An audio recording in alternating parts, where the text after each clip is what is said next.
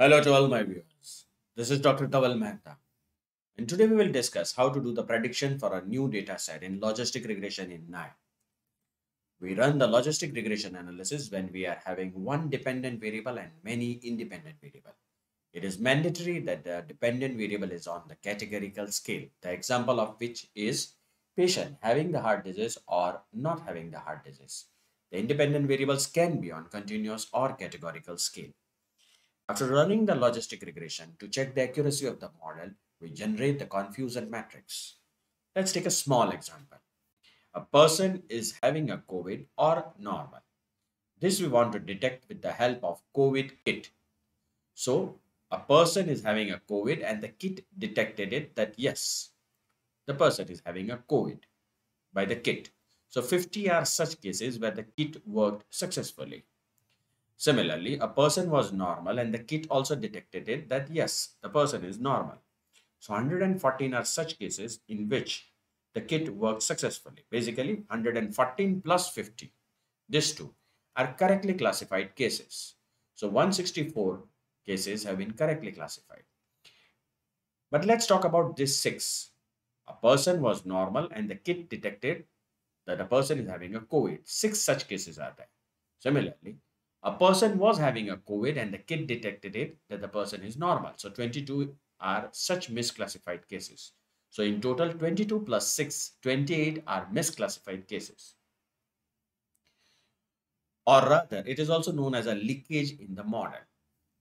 So now how we will do the prediction for a new data set? Let's see in the KNIME analytics platform. So for this, I'll go here and I'll activate input output node.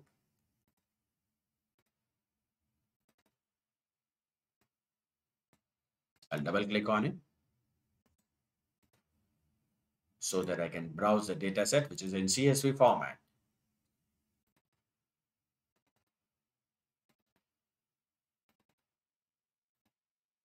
Click open, click OK. Right click on it and execute. Again, right click on it and see the file table.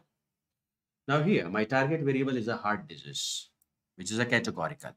That's the reason we are using logistic regression analysis. This we want to classify on the basis of age, resting blood pressure, cholesterol, and maximum hours of exercise. They all are on different scales. And that's the reason we want to normalize it. So I'll activate the normalizer from here. Again, right click on it and configure. Remove old peak and fasting blood sugar. Three types of normalization are available. Mean max normalization, z-score normalization, normalization by decimal scale. Click OK. Right click on it and execute. Again, right click on it and see the normalized table. You will see age, resting blood pressure, cholesterol, and maximum hours. They have been normalized now and they are in the range of 0 to 1. Now, let's activate the partitioning. We want to partition the data set.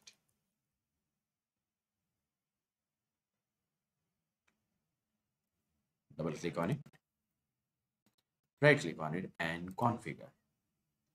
So 80% of the data will be used for training purpose and 20% for the testing purpose. Click OK. Right click on it and execute. Again, right click on it and see the first partition, which consists of 80% data set. Again, right click on it and see the second partition, which is a testing data set, 20%. Now activate the logistic learner from here.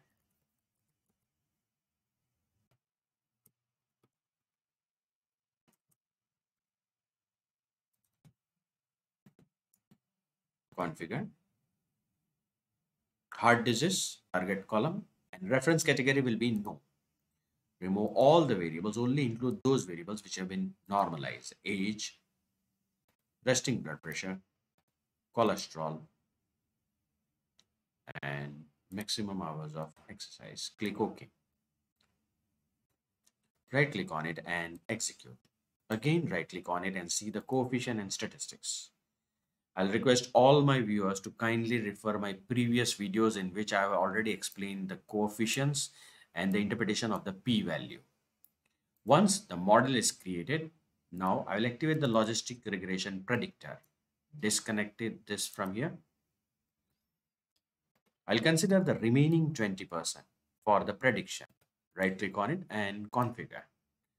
Click on custom prediction column name. Append column names with the predicted probabilities. Click OK. Again right click on it and execute. Again right click and see the predicted data. So you can see here, this is the prediction of heart disease and this is the original data. So this is according to the model and this is our original data. Now we want to check that how well the model fits the data, and therefore we will activate the scorer from here. Scorer, double click on it. Again right click on it and configure. Activate the heart disease from here and prediction heart disease. Click OK. Right click on it and execute. Again right click on it and see the confusion matrix. So here 44 patients are such that they are not having heart disease and the model also predicted correctly, 44. Similarly here 87, 82 are such patients where they are having the heart disease and the model also predicted correctly. But the misclassification happened here, 31 plus 27. Now, how much is the classification accuracy? Right click on it and accuracy statistics is 0.685, which is very much less than the, you can say, the reasonable limits. Anyway, for the learning purpose, we will proceed further. Once this model has been generated, now there is a new data set on which we want to do the prediction.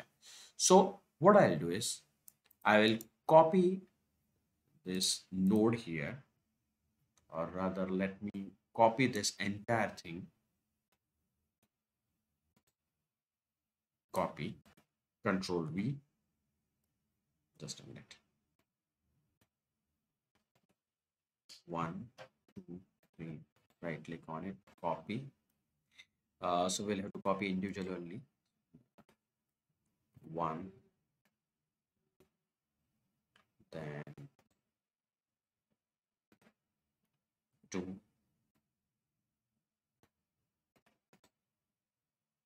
then 3. Now connect this 1, 2. Before we proceed further, right click on it and configure. Here we are having the heart1, the original data. We will change the data set now. Heart1 test. Click open.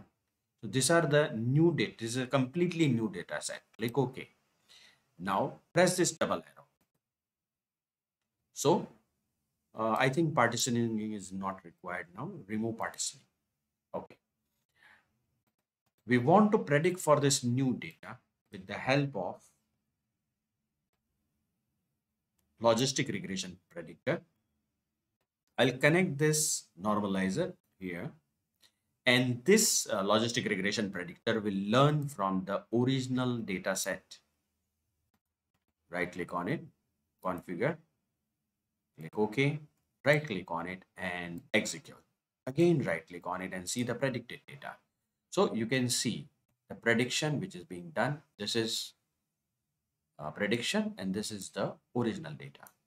You can also activate the scorer from here to compare how well the model is working in training and testing data set. So this is a score for the training data set and this is for testing also, or for a new data set. We can say that way also. Configure, click OK, right click on it, execute. Again right click on it and see the confusion matrix. So you can see here that in 4 plus 2, 6 cases the classification was correct. 1 plus 3, 4 cases the classification accurate, or rather they are misclassified cases. Again right click on it and see the accuracy statistics. It is quite low. So this is a way you can do the prediction for a new data set in KNIME. For more videos on KNIME, kindly subscribe to my channel. You can follow me on LinkedIn and Twitter. Please refer my playlist in which I've already uploaded many videos on KNIME.